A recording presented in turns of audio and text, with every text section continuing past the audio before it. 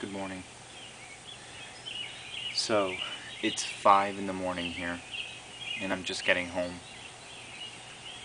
My ex got some kind of infection in his leg, and we ended up having to take him to the hospital for swelling, and they're going to have to do some surgery to flush out white blood cells, I guess, or something from an infected knee.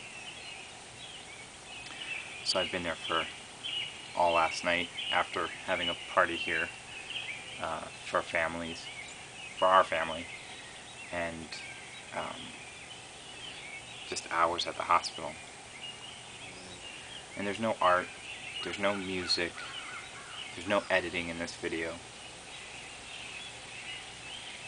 I asked the universe for some kind of sign that things are better, they get better. And I think the universe has been like smacking me in the face. I don't think it's been anything subtle. You ask and she gives you something back tenfold, I think, more than you ask for. First it was with the request for artwork in my Epiphany video. Kind of to prove that there's so many people who have it much worse than you. And then I think maybe some of you are like this, that you have so much hope for the world, so much joy for other people, so much love, even for perfect strangers, that you don't know why that is, even if you don't tell other people. That's kind of how I am. I love people. So I'm sitting in the hospital, and you see these clusters of people, nurses, just chattering away and laughing, and my ex-partner is agonizing in pain. He's a bad, sick person. He knows it. And then there's this man, and he's rude, he's yelling at people, he's swearing, he's screaming that he's going through the DTs, which is, detox from drugs or alcohol or anything like that. And they wheel Mark away, my partner, for some x-rays, and he's gone for quite a while. And in that time I'm sitting here and I'm staring at this man halfway across the room, and I'm saying to myself, I just want to wash his feet. Not in a religious way, but I can see his feet are just filthy. And I just want to figure out how I can get a bucket of water and soap and a rag and go wash his feet.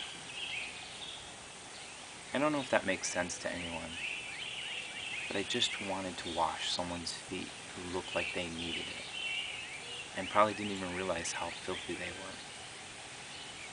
So many people were sitting there, just walking by and even talking to him, and never even bothered to look.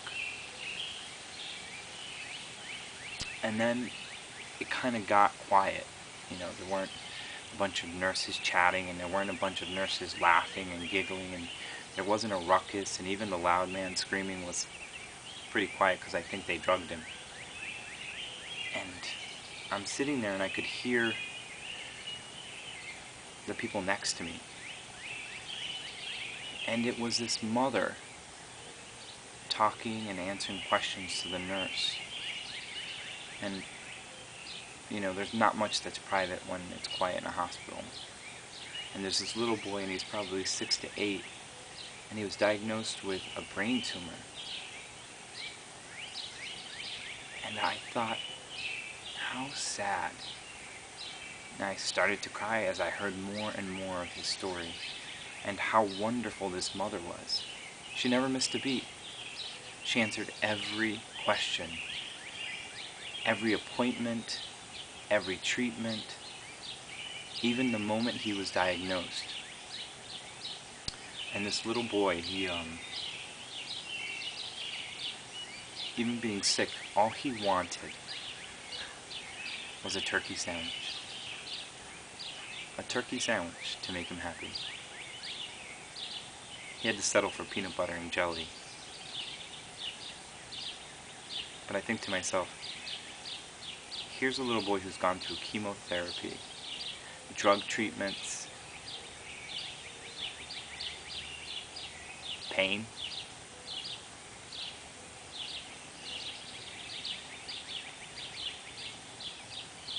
and a turkey sandwich would make him happy.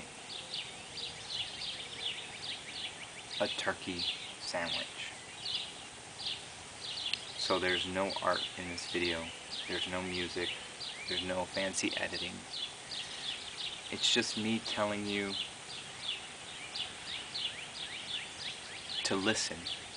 Listen with your heart, open your eyes and see the people around you. And if you ask the universe for an awakening message, you may get it in a way that you don't want it. It seems like everywhere I go, the universe is saying, let me show you how good you really, really have it. And how maybe you can help people one day. So, again, I say smile at somebody because they need it. Smile at somebody because maybe you need it. And remember that you're beautiful. Give of yourself and want nothing in return. Thanks, and good night.